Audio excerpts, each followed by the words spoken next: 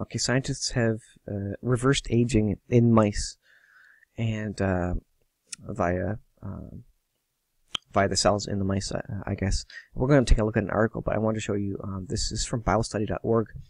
And we know in the times prior to the flood, Adam lived 930 years, probably a little bit small. Hope you can see that. But Adam lived 930 years, and Seth lived 105 years. At the birth of Enosh, he was 105 years. He lived 912 years. Enosh lived 905 years. And it goes on to Jared was alive 962 years. And Methuselah, of course, 969 years right there. Before the flood, people were living very, very long times. And prior to initial sin by Adam in the garden, people were built to live forever. And so once they did sin, then the curse of sin came down on man, and then his years decreased very quickly, and especially after the flood, they decreased to about 120 years and below 80 to 120. But what I want to look at here, this is telegraph.co.uk. Scientists reverse aging in mammals and predict human trials within 10 years. An end to gray hair and crow's feet could just be 10 years away after scientists showed it's possible to reverse aging in mammals. And this is related to the end of the world because I'm going to explain it shortly.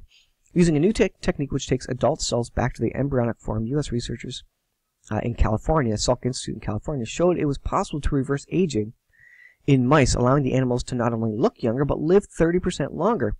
The technique involves stimulating 4 genes which are particularly active during the development in the womb. It was also found to work to turn the clock back on human skin cells in the lab, making them look and behave younger. This is a proof that humans could live 900 years because God knows which cells, which parts of the DNA triggers aging and can prevent aging and prevents regenerative growth. So the scientists are finding nothing new here. God knows this. That's why humans were living 900 years. So if you don't believe that humans lived 900 years before in the Bible, then look at these. Look at what the scientists are doing to mice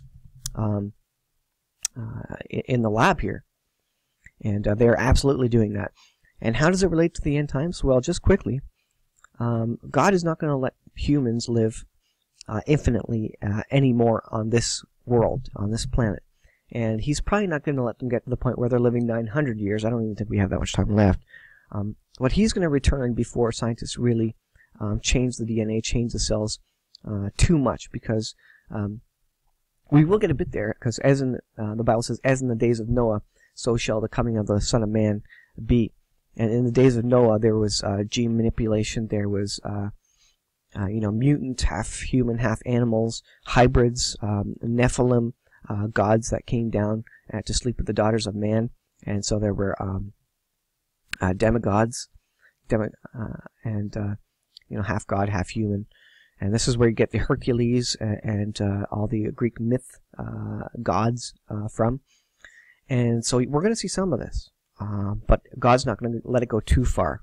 He's going to come back and stop that, just like he did in the days of Noah, when he brought a flood to deal with all the sin and all the manipulation of the gene code back in Noah's day.